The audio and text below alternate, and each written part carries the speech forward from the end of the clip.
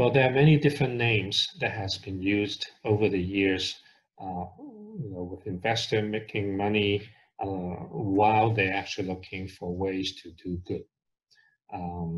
Way back in the 1700s, all the way to today, many names have been thrown around, from social investing, socially responsible investing, venture philanthropy, environmental, social, and governance, i.e. ESG investing, and impact investing.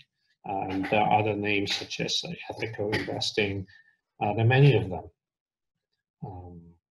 However, I actually come to adopt this sustainable investing as a good way to capture actually all of them.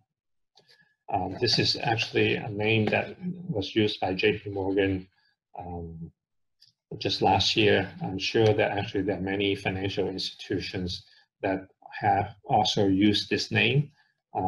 It captures basically three terms here as well.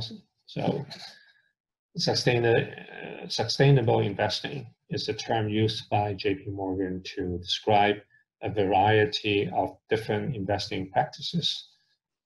They all geared towards working and making both financial returns and positive impacts on the world. Three of the common investing styles under this umbrella are called ESG integration, socially responsible investing, SRI, and impact investing.